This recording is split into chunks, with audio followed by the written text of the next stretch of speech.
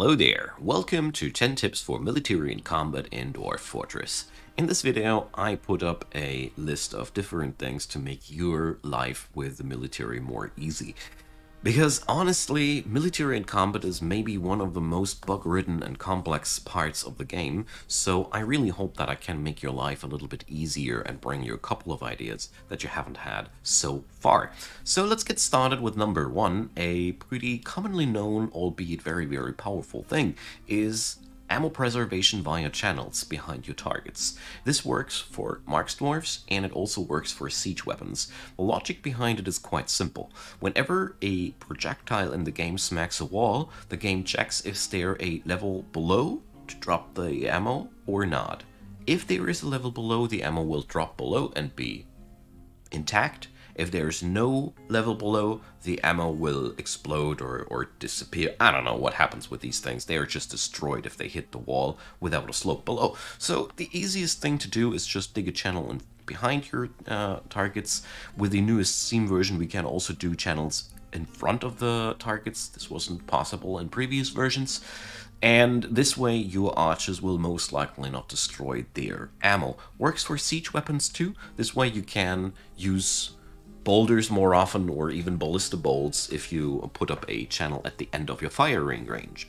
Now, number two is going to concern those gear issues that people often have, like how to get your squad nice and green equipped here. So first off, make sure that you have a setup which is replacing clothing in exact matches only. This is often a common source of a problem. Make sure that you confirm all your changes. If you just right click, your changes will not get applied. Happened to me a lot. Really derpy, but really powerful way to gimp yourself. And the other thing that is the most powerful thing so far for me is put up a armor stockpile inside the barracks. So armor stockpile works like this. And you tell the armor stockpile to take that stuff from either the metalsmith's forge directly or from a stockpile that you have assigned, whatever. The idea behind it is keep the armor stockpile as close to your soldiers as possible. Maybe even build your barracks around the armor stockpile. If one barracks has to be far away from this armor stockpile, just assign the squad for a couple of months in the vicinity of the armor stockpile and put the already geared up squad somewhere else. Will work fine. These were so far the most powerful things, and if it's still jammed, feel free to just delete all these things inside here and put up a new suit of gear. That worked for me because sometimes I had it occasionally that people just got jammed inside of a pathing routine. I don't know. It's really the best that I can provide. With these tips I have so far brought all my squads green. So number three is the therapy squad. So therapy squad is a way to make your dwarfs a little bit happier. As you might notice, dwarfs get unhappy, and most interestingly enough, most dwarfs have a need for martial training. So it really pays off to put up a small little squad containing unhappy dwarfs and let them just do a little bit of a training inside the barracks. That's really powerful way to make sure that these dudes are going to be a little bit happier with their lives.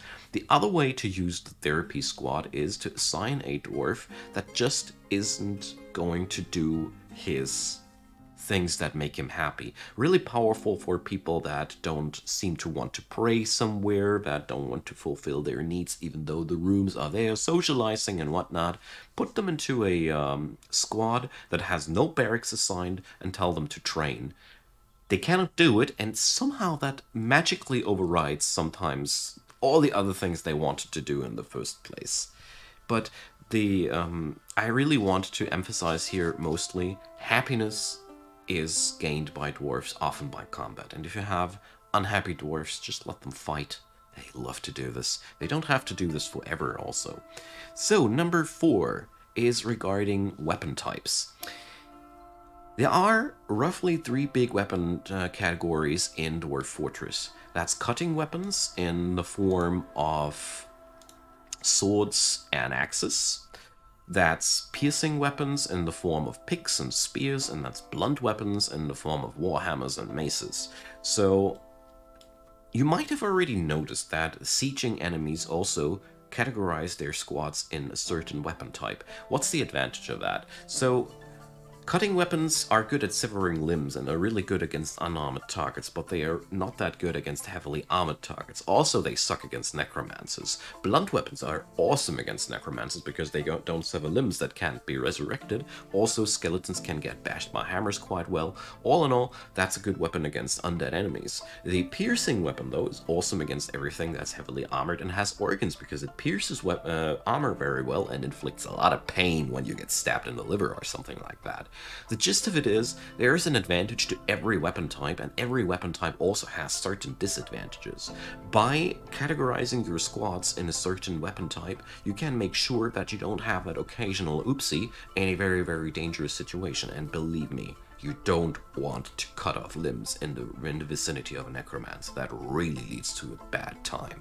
Or fun, however you want to call it. So, let's lead on to number 5, and that's how to teach your archers not to go Leroy Jenkins and melee into the face of the enemy. So the idea here is very, very simple. Archers will try to go melee the moment there is somebody close enough to that. An archer will also path constantly forward to the enemy, and as soon as they are close enough to charge, they will do so and club away with a crossbow as a hammer, which is a horrible hammer. So, to avoid that, the only way that you can really do is lock your archers up in a room and make sure they cannot path towards the enemy. That's the entire story. Make sure your thing is enclosed by fortifications so they can shoot through. Also make sure that the fortification has a roof on top of it, because your crossbow dwarves, they will climb across that fortification too. You know, they're not that smart if you don't make sure they work well. So station your crossbow dwarves in a room, locked up, as impossible as possible to path towards the enemy, and make sure that you respect one thing. When you assign a stationing order, the blinking dot here is a radius, so they will try to flock around that radius. If I remember correctly, it's a grid of 3 on 3, so it's quite big actually. That means make your archery positions large enough. Make them preferably a little bit higher, because being 1 or 2 Z levels above the enemy also makes it harder to path towards them, and they can shoot downwards. No bonuses added though. And yeah, make sure that the stationing area is not too small, because otherwise, if you have a teensy tiny tower around that, they will just stand in front of the tower and the whole problem will continue. Alright, I hope that's helpful. Number 6, I want to go into schedules here for a moment, because my typical schedule looks like this. I let my dudes train 24/7 to make them as godlike as possible. But when we get on it here into the monthly schedule or into the editing in general, we can go and assign which parts of the squad are ought to train and which parts of the squad are ought to do something else. So when we go into a monthly schedule, just to give you an impression, here I can tell my dudes for the month of Granite that, let's say, these dudes here are going to train, and the rest of the squad is going to go on a patrol. So we have already configured a patrol here, boom, just like that, route 1, be it as it is. And then we can get back into the schedule, and now next month, let's let these dudes do the patrol and the rest do the training. This way you can cycle through, maintain big training, and have still people constantly on patrols. You can do a lot of little things with that. I just wanted to show you that it's actually not that hard to pull it off, to get some decent cycling in. It's just a micromanagement heavy thing to assign it to every month, but it's a bullet you have to bite if you really want to perfect it. You can, of course, assign it globally, like here, then it's affecting the entire year, but you really don't want to get your dwarves rusty. So, number 7 is training via prisoners. This is a really neat one. You end up in the course of the game, when you use cage traps, with a lot of cage things inside of your cages. So, ideally, to make the most out of it, you just lock them up in a room, that's nicely closed up. Then you station a squad in the vicinity, link the cage to a lever, flick the lever, open the cage this way while the squad is alone there, or whoever you want to train, and let these dwarfs fight. Why is that so interesting? Sparring and training is one thing, but your dwarfs learn fastest while doing real combat. So the idea is, if you have any captured goblins or the like, strip them of all their gear, put your recruit into iron or steel gear, give them a fat armor, let them go and fight some unarmed goblins. There's almost no risk involved. Even the crappiest dwarf will beat the hell out of these goblins because they cannot really penetrate their armor while gaining a lot of combat XP. This is a great way of making a good use out of all those captured goblin thieves and whatever stocks up over the course of the time. So, number 8 regards the training and the equipment of your people. It's really important to note that when your dwarves do training, try to give them always a weapon. Try to avoid unarmed combat, because wrestling is a weird one. When your dwarves go wrestling in the barracks, they also do practice throws.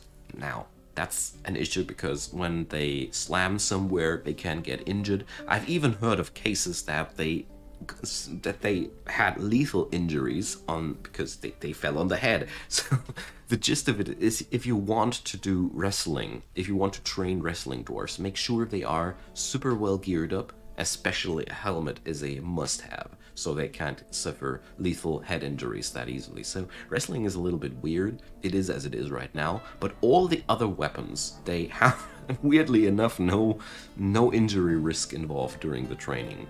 So, number 9, quality matters a lot. So make sure to have your gear only of the finest crafts dwarfship as possible. This might sound a little bit generic, but I really want to emphasize to you why. So gear that's made of high quality does not only have a higher chance of dealing more damage, armor made of high quality also have a higher chance to deflect blows. And that's where things get interesting, because deflecting a blow is in Dwarf Fortress one of the ways to get completely uninjured out of a lot of things. So the higher the quality of the armor, the higher the chance that somebody will not even manage to put a dent in into your dwarf. Whereas low quality gear doesn't have these qualities. So make sure that you are only assigning the smiths or the smithing to certain people, because it really pays off to make sure that your legendary weapon and armor smiths do all the work to get the most out of your military. It really matters a lot. It really, really does a lot of number push if you have highest quality gear versus standard quality gear. Now, number 10 is going to be one thing that I want to introduce because I got a lot talking about it, and that's a uniform setup that makes sense because there are so darned many items in the selection. So I want to talk real quick how it works, the gear stuff, and which items harmonize quite well. So the game is all about covering your body parts with armor. Each body part that's not covered with armor is an issue.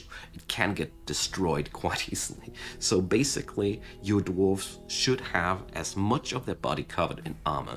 So an ideal combo that, or the best combo that I found according to the Wikipedia, is a mail shirt, a helmet, greaves, high boots, gauntlets, a breastplate, and shield. This way, the mail shirt and the breastplate cover most of the torso, helmet goes without saying, greaves and high boots cover most of the feet and the legs, gauntlets for the hands, and shields are quite useful in general. Shields, by the way, wooden shields can block as well as metal shields. They're just lightweight and do less damage in a shield bash. Steel shields are heavier, do more damage in a shield bash, but they don't block better. Don't get under the impression that they would block any better. No, they actually do mostly more damage. So you can spice this gear now up with a little bit of everyday clothing like socks and shoes and whatnot. There are real power gaming things there that I don't want to go too deep into. This setup here is okay. It will serve you on each day pretty well, and I hope that's helpful for you. Of course, what I did fail to mention here, archers of course need a crossbow and a quiver. That's irreplaceable. You need those. Archers can wear metal or leather just as you want to. I personally prefer leather though for the archers because they are moving faster, and I don't want them to be in a melee situation anyway, so I don't bother gearing them up too heavily.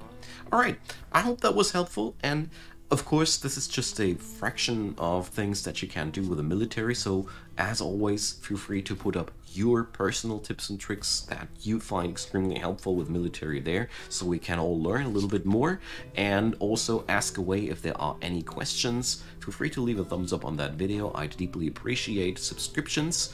Big thanks to the supporters. You guys are really making my day shine, and my family happy as well, and therefore, quick pointer to the support links. Check out Patreon, PayPal, and buy me a coffee. I'd be delighted if you give them a look. If not, hey, you are still here after the ads, so I really appreciate that as well. Have a wonderful day, and see you soon.